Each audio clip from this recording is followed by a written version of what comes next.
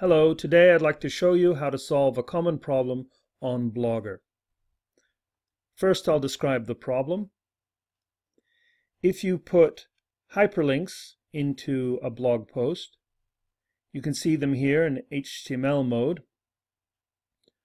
When you switch to compose mode and then back to HTML mode, you'll notice that Blogger has inserted an absolute link into your code. Now, to see what happens, publish your post, click on a link, and you'll see that your visitors will be asked to sign in because the new URL sends them to Blogger instead of Blogspot. The first step is to prepare. There are a few commands you need to know. Control-A to select all the text on a page. Control-C will copy the text to the clipboard. Control-V will paste it, and Control-H will open a find and replace dialog. Now these commands work in both Word and Notepad. Step 2. Go to Blogger in HTML mode, press Control-A and Control-C.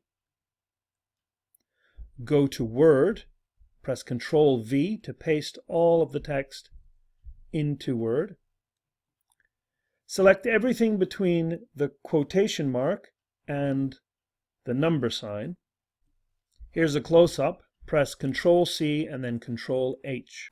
Press Control-V to paste the bogus code into the find field and leave the replace field blank. Then click Replace All.